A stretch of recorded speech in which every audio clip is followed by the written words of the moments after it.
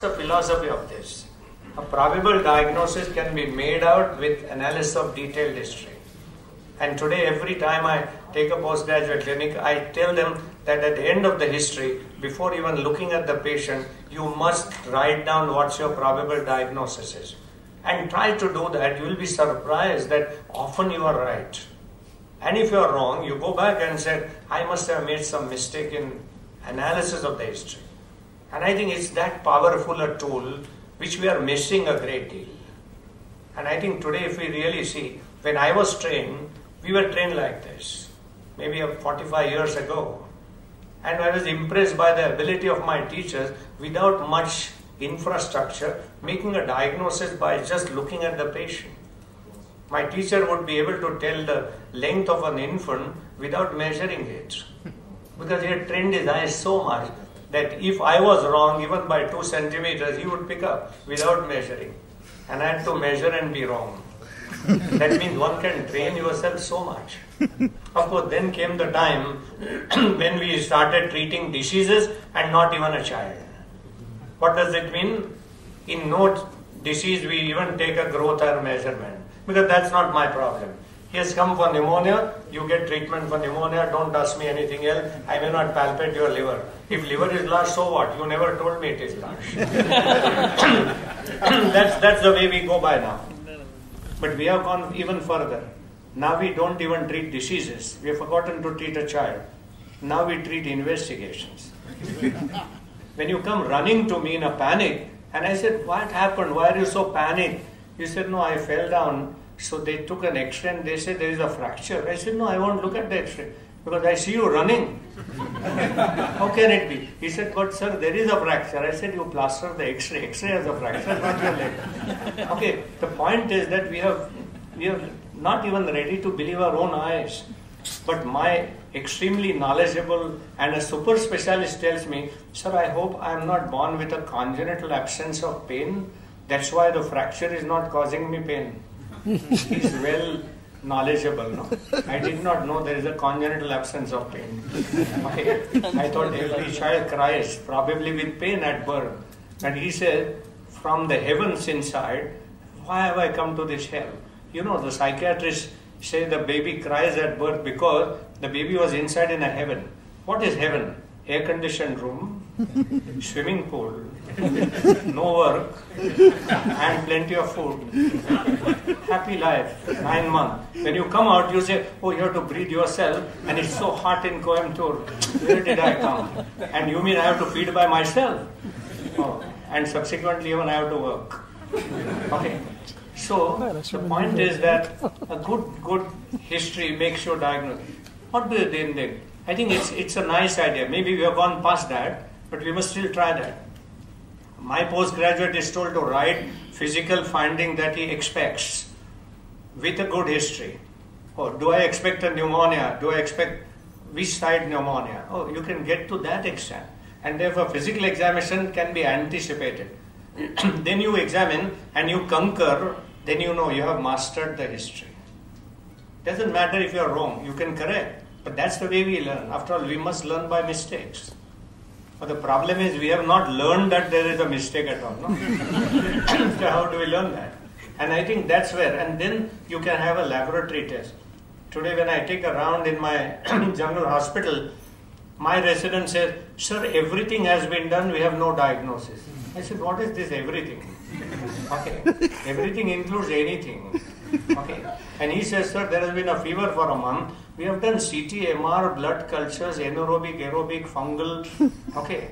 And we have tried gentamicin, cefuroxime, and sir, now piptas and vancomycin.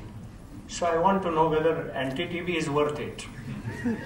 This is the statement. I said, what's your diagnosis? He said, that's why I called you. No?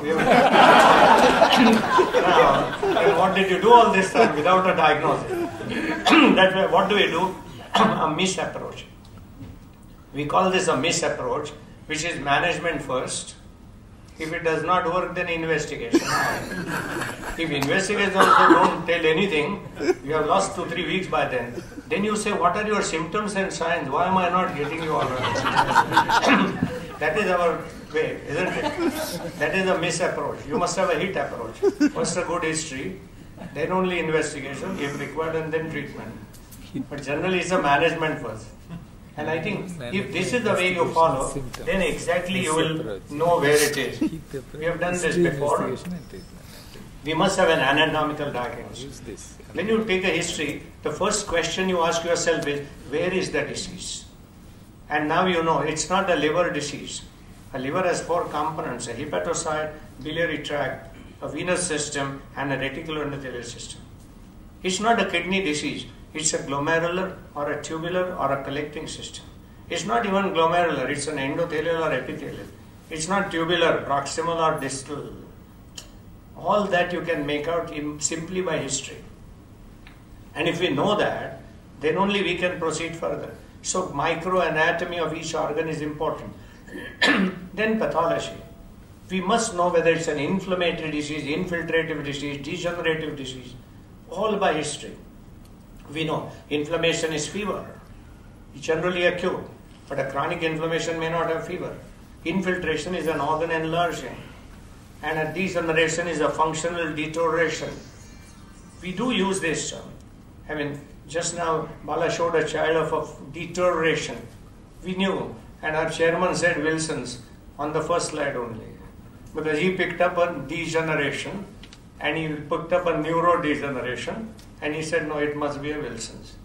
So it is that easy if you put up. Etiology is a guesswork, and several etiology. And important is a function. A child with a mitral stenosis could be an athlete, or on the other hand, on the deathbed. What do I understand by your telling me is a mitral stenosis? You need to tell me how his cardiac function is, which tells me how aggressive or otherwise I should be. And I think this should be. And to facilitate this, we must use adjectives. The child of Wilson disease that Bala showed had a slowly progressive chronic deteriorating disease. Put all adjectives, then probably it was not a viral infection. Maybe a chronic viral infection like an SSP or an HIV, but not a usual viral acute encephalitis. Adjectives tell you a lot. And I think if we keep this in mind, then probably you exactly know that. And this we just did. Don't say he has a GI infection, or G is from way down. Okay. And try to differentiate a lower intestine from a small intestine from a large intestine. A small intestinal diarrhea is a watery diarrhea. A large intestinal diarrhea is a mucoid diarrhea. Okay. There are differences of this kind. And I think each time, therefore, if we come down to a microanatomy, it becomes very, very easy to first define where the disease is. If suddenly in this room now, you hear a sound and a noise, first thing I want to know, is it coming from inside or outside? Unless we know that, how can we proceed? If it's from outside, then I need to understand suddenly or gradually increasing. If it's a gradually increasing, that means the sound is coming from far off, coming nearer to me. So there must be some procession or something. Okay. Then I must see the surrounding issues. I hear a noise, a big thud noise, and then a people crying loudly. Oh, there is an accident. And then I see people suddenly happily shouting. Oh, there must be a Bollywood actor or a cricketer. Everywhere there is a noise. But that noise anatomy and then the pathology and the type of noise makes me understand what I should do. And I think if we do all that, then probably we will, and we'll apply this now to different kinds of systems. And you will wonder how you can diagnose things which a super specialist may not. Of course, super specialist has to confirm. And what is the definition of a normality in a super specialty trained person? Total absence of abnormality. Then only he calls you normal. So if I say, how are you, sir? No, I am normal. Sir, don't take it normal. Huh? There are occult diseases and silent diseases. You better investigate. My super specialist friend will warn me. Okay, because for him, a proof is important. And I think this was an 8-year-old. Recurrent episodes of short-lasting, self-limiting hematuria. We'll apply it systematically. What is hematuria? Okay. It's largely glomerular, or it may be coming out from a collecting system. If it's coming out from a collecting system, often there could be pain. If it is glomerular, often there will be no pain. Ask these questions.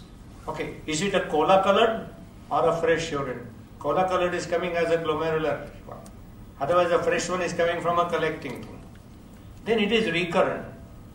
Would a collecting system problem be recurrent? Maybe, but with pain and short lasting, self-limiting.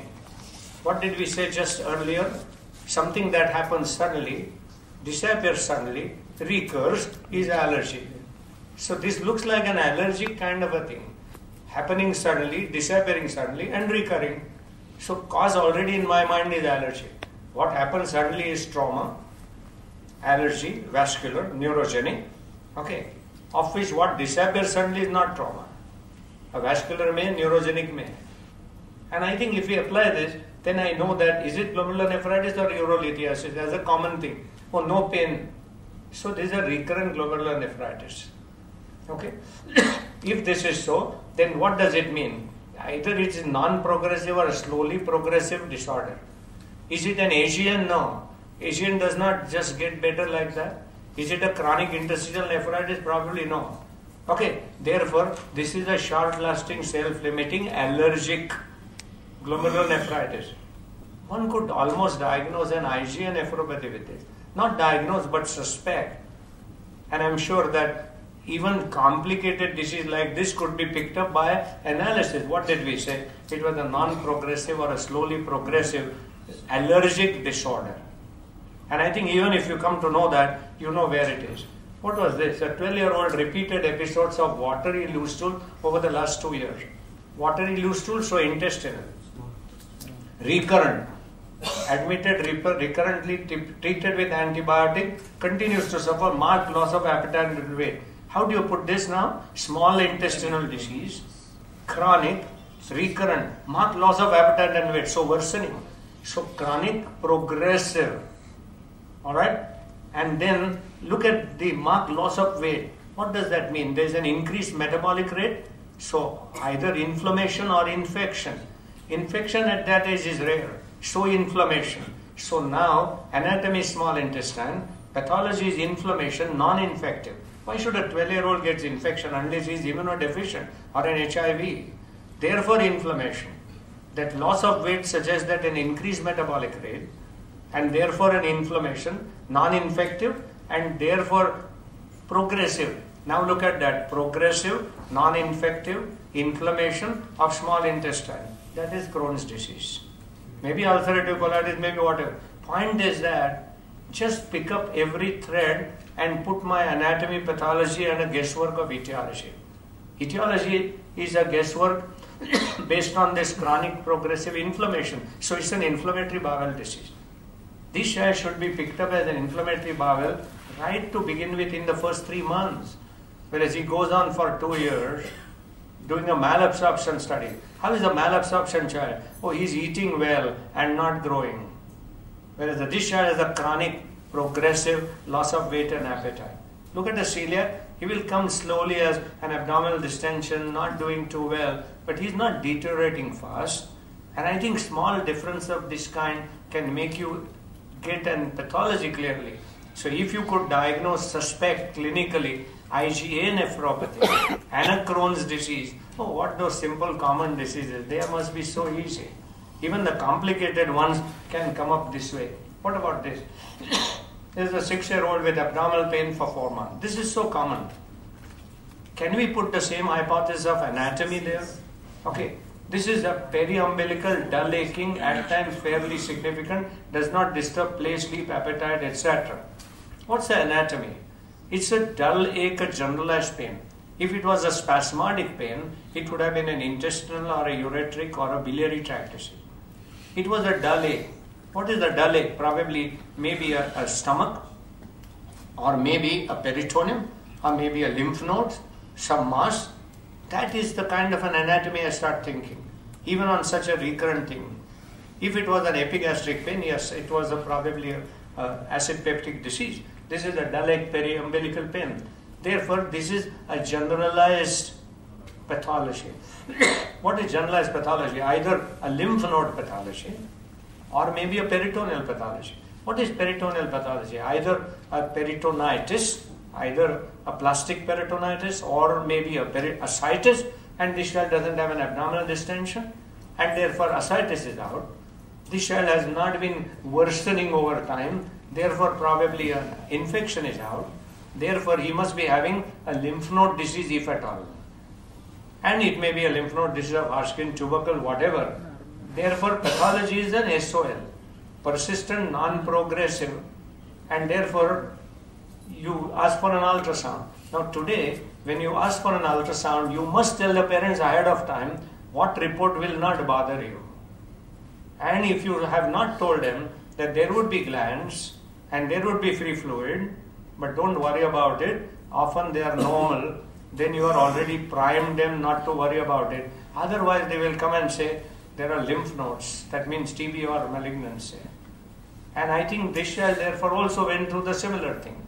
Now there is no way, this is today a very common situation, but if a child has been having problem for 4 months and not deteriorating, it is likely to be a non-progressive disorder or could be a very slowly progressive disorder. Hodgkin's can progress very slowly. You don't announce this as functional disorder, but there is no hurry at all. Can I not do an endoscopic biopsy? Yes, I can, but nearly sure I will get out with a non-specific inflammation and no answer to what I am searching for. Therefore, I tell the parent that very likely this is not important, but let's wait for the next 1 month. Let's see carefully whether there is new symptom coming up, whether there is a loss of weight, there is anything else happening. We could repeat an ultrasound again and then take a decision. Many of these, and this is very common, we call it a functional or whatever, but I think the same philosophy of anatomy pathology works even here in a functional disorder, and we will have to wait to see whether this really is so. What about this? This 12-year-old child came with moderate high fever, headache, vomiting for 5 days, followed by drowsiness and a convulsion. Now what's the anatomy like? There is a headache and vomiting, so looks like a meningeal one, and then he becomes drowsy, so encephalon. So you have an anatomy, meninges and encephalon. Okay, what's the pathology? Obviously inflammation, because you have an acute onset fever. Now what's the etiology? Acute infection? Probably bacterial, because you got that. Alright? Now see the fun. CSF has 100 cells, 70% neutrophils, 78 milligram protein, 43 sugar, and a CT scan normal. Now if this is so, now I get to my basics and said that if this is an acute bacterial meningitis, I am picking up on day 5, then how do I differentiate a TBM from a bacterial meningitis on a very broad clinical ground? The rule that I follow is that in a bacterial meningitis, a clinical and a CSF picture go hand in hand.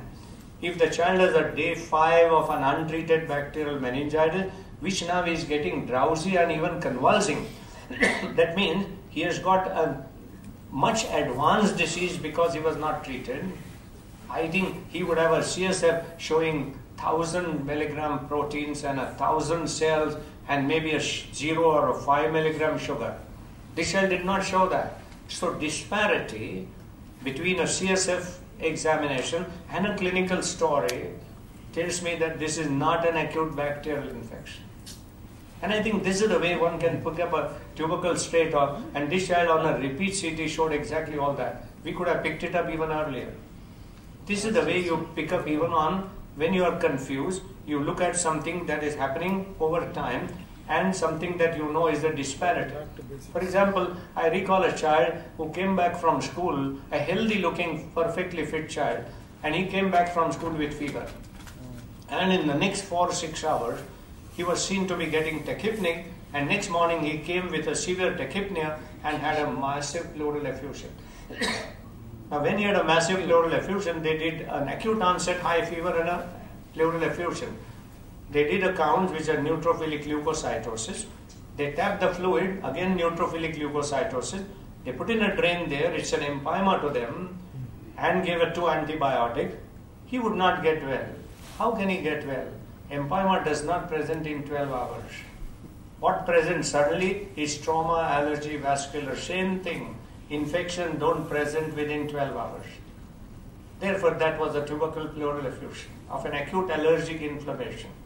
So many times, the origin, duration, progress, or in this child, the kind of a discrepancy between a CSF and the clinical story would certainly tell you where you are. This was an 8-year-old child who had a generalized weakness for 2 months.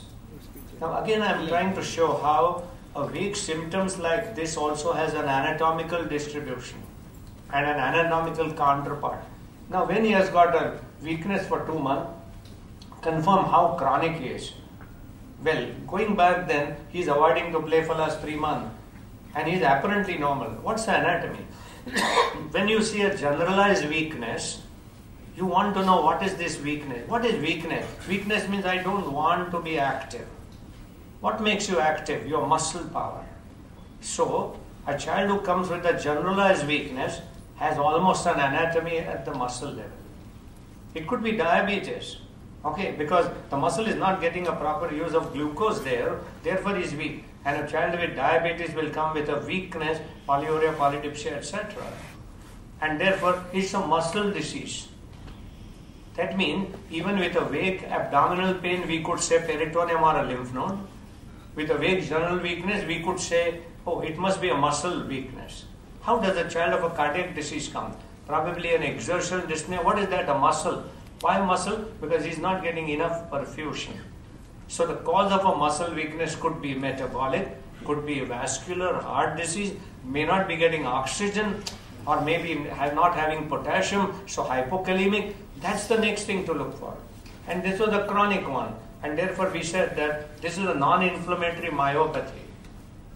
The point I'm making is that general weakness can be called as a non-inflammatory myopathy. Makes sense to a clinician, because when you use the word myopathy, you said, what is the cause of a muscle disease? And you said, look, it could be a decreased supply of glucose or oxygen, so hypoxia, ischemia, reduced hemoglobin. For example, a child with a slowly progressive anemia may come like that. A child with a slowly cardiac dysfunction may come like that. A child with an interstitial lung disease, this was that, came like that. The point is that even a vague symptom like a general weakness has an anatomical localization in the clinician's mind. If he did not have that, then he would not proceed to correctly diagnose what the probable cause of this situation. Having said this, let me give you a few examples of how the even importance of a chief complaint is. These 3 children, 6-year-olds, presented with a similar history of fever, vomiting and abdominal pain for 2 days. When there are multiple symptoms, you ask the parent, what is the chief complaint? If a chief complaint is fever, this is an intra-abdominal infection, be it a dysentery, pyelonephritis. If vomiting is the chief complaint, hepatitis. And if abdominal chief complaint, appendicitis. You just diagnose these 3 common conditions by asking the mother, what's the chief complaint? Abdominal appendicitis, the chief complaint is abdominal pain. He's crying with pain. Hepatitis fellow is not crying with pain. He's bothered about his vomiting. And a pyelonephritis or a dysentery fellow is bothered about his fever. He also has other 2 symptoms.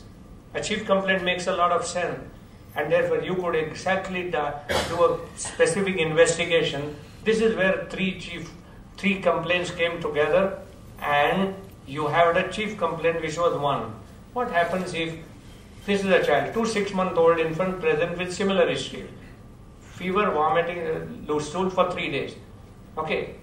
Now in this situation, sequence of onset of symptoms were important. In first child, fever and vomiting came first, diarrhea followed.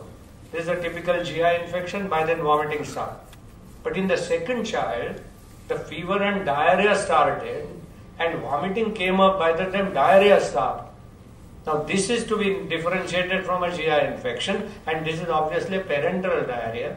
This could be a mastocytitis, meningitis, pneumonia, whatever. Yes. All 2 of them have same symptom, but if you ask which is the sequence of event, a child who starts with fever, vomiting, diarrhea comes, vomiting stops.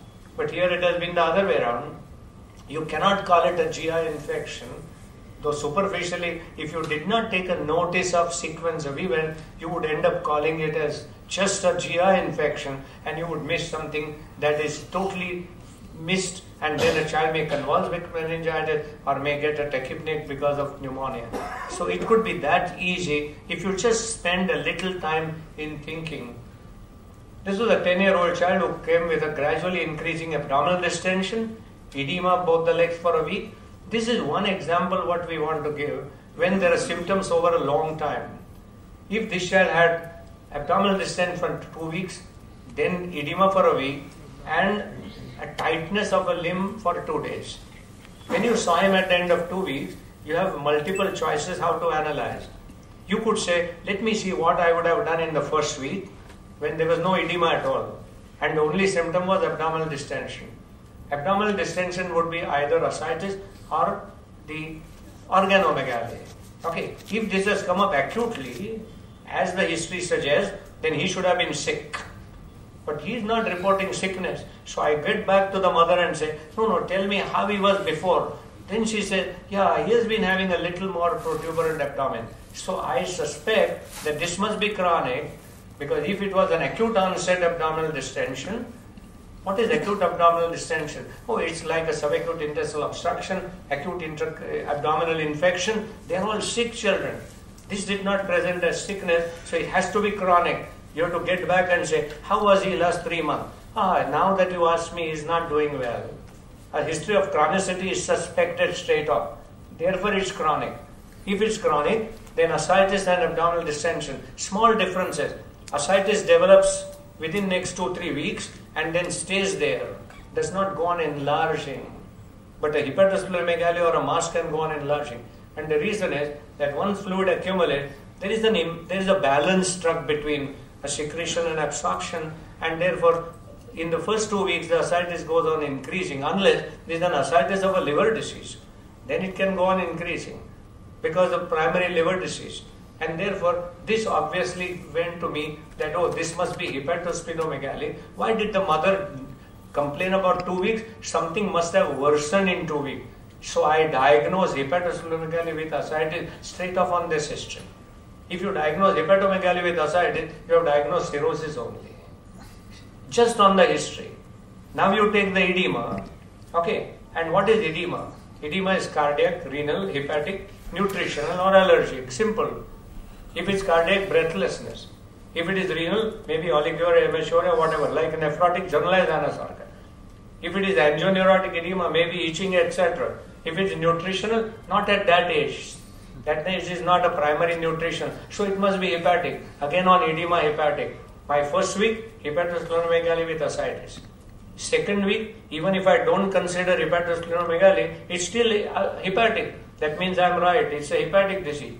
And then he gets tightening of the right upper limb. What is tightening? For a clinician, increased tone. What do I ask? Recurrent or persistent? Recurrent is tetanus, tetany. Persistent is a pyramidal tract or an extrapyramidal tract. Simple. If it's pyramidal tract, there would be paresis, therefore extrapyramidal. So now this has got a hepatosplenomegaly, ascites, edema, and now extrapyramidal basal. So Wilson's is clear just by the history. Okay, how powerful can the history be? And that's why when Bala showed that slide, my gentleman here said Wilson straight off on the first slide. Okay, that means the history can make you so powerful. And I think this is one example of how this is. What about when there is no clue at all? This is a 6-year-old child who presented with nephritis for last 3 days. Okay, but past history, pneumonia and ITP. Now who is this fellow who is so, nature has been so unkind to him, which means pneumonia, ITP and nephritis have the same etiology. So this is straight away an immune mediated disorder. Importance of past history. Okay, otherwise I'll say, oh, you have an Asian maybe, don't worry, you will be alright. No, he's not going to be alright, he will come with something more. And I think a past history. What about this child? 8-month-old presented with persistent vomiting. These are all live, real cases. Okay. Now persistent vomiting. What is vomiting? A GI. And I could not get anything further. And going on for 2 months, multiple tests. When I don't understand, I ask past history, family history, birth history, everything. When I asked for a personal history, I got anorexia, constipation, irritability, polyuria. Mother complained only of vomiting. I got all of them. My registrar quickly came out with a hypercalcemia as a diagnosis. Only because personal history was asked. Otherwise, a lot of tests were done. This is how, when you don't understand, you get to the past as well. And therefore, this is the way probably you would go by. I've almost finished. What I wanted to say was that the whole philosophy of this kind of a talk is what powerful tool we have if you just listen to the mother and try to get the maximum. How does a CBI work in this country?